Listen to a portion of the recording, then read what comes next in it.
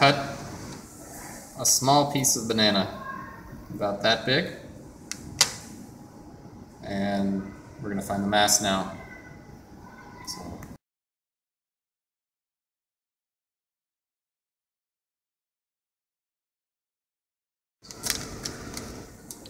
add your banana piece to the plastic bag. And add 30 milliliters of your chosen lysis buffer. Seal up the bag. And mash it around with your fingers for about 5 minutes. Careful not to puncture the bag. You want all the chunks of banana completely mashed up.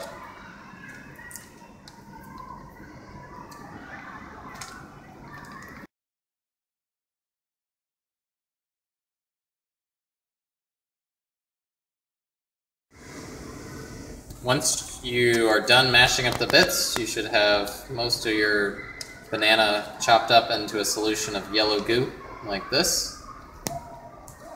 Take your coffee filter, fold it in half, fold it in half again, and that makes a nice funnel.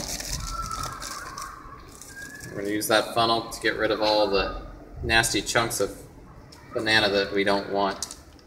So carefully pour your banana solution into your bag. Okay, try to get it up off the bottom there. Let it slowly drip through the filter. If you want to kind of speed it up, you can give it a little squeeze. Try not to break the paper. So you want all that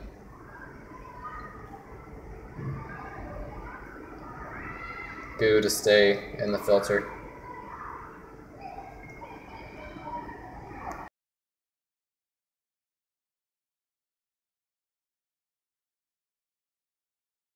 Alright, now that you have filtered your DNA out, you need to make it visible. And so to do that, we're going to add 60 milliliters of ethanol that's cold.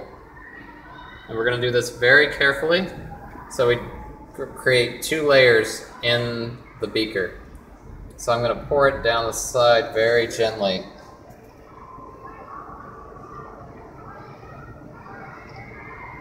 Very slowly. The slower you go, the better it's going to work.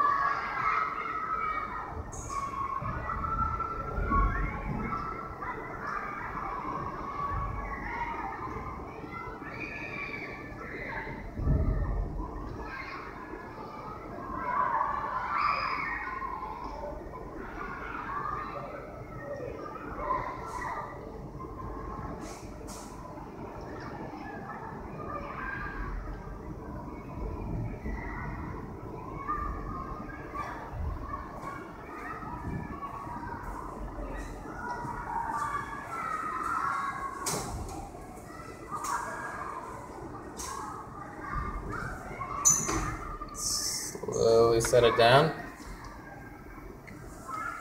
and you can see the DNA is in this white gooey layer in between the ethanol and your original solution.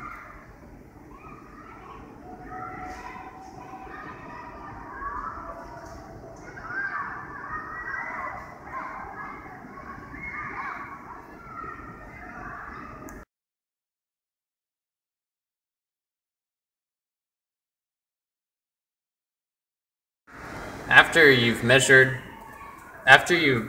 isolated your DNA, take a paperclip hook, measure the mass of your paperclip hook before starting. Take the DNA, hook it, and turn so we can pull it all out of the solution. Nope. If you don't get it all the first time, don't worry. You can go back and hook more. Alright, and that is our DNA. We're going to want to find the mass of this.